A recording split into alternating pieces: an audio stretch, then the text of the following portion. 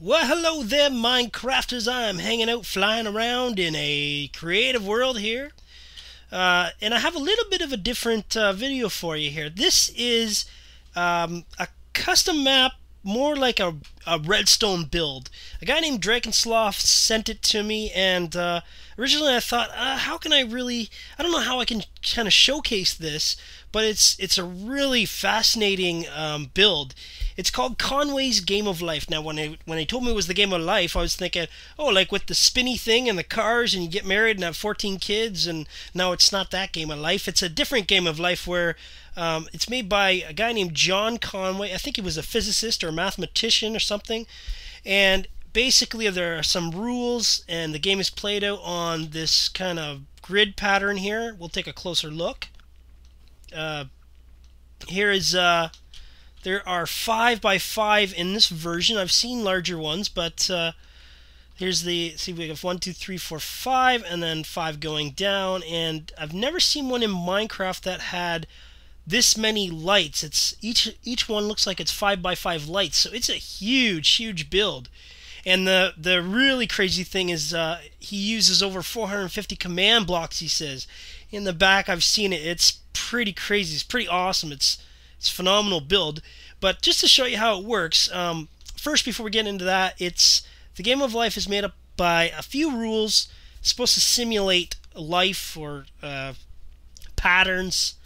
I think mathematicians are really interested in it.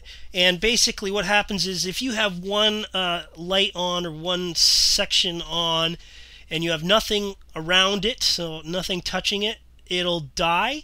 And if you have one touching it, it'll die. If you have 2 touching it, it'll stay lit.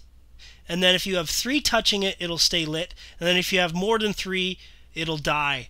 And then if you have 3, but that one's off, it'll come back on in the next sort of round. So each time a light comes on, it simulates another surrounding. So this one goes, turns that one on, then this one's activating the other ones while this one's activating, blah blah blah. Hard to explain, but I'll just show you how it works. I'm just going to make a an infinite version here. If I do the 3 middle ones and I press his start button and we watch it here, it'll constantly flip back and forth, kind of like a plus sign, because the game is following these rules. Every time each light has its own separate rules. So yeah, it's a pretty crazy build. I'm going to show you the back here. Look at this. Oh my goodness. Oh my goodness. That is fantastic build. Like, it's amazing. A lot of work in that. So many command blocks, so much redstone. He used a lot of colored wool too, I guess easier to keep track of. I don't know how much work you'd have to do. Then he's got this stuff here.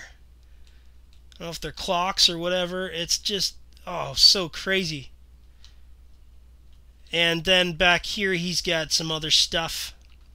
I'm not even going to begin to explain it. But, you know, it might be interesting to you if you're into math or patterns.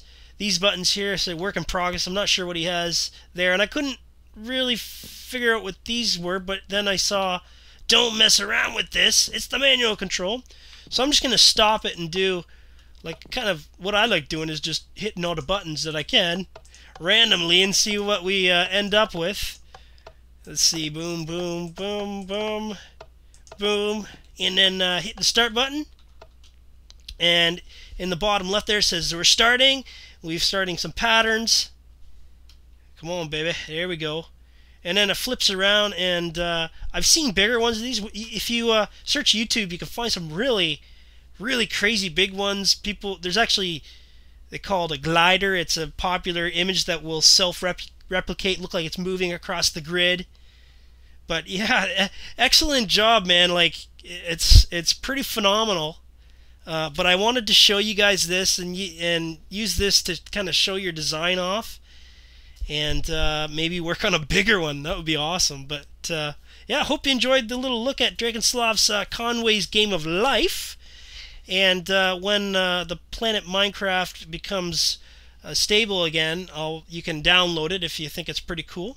Or I'll leave whatever link it is so you can get it.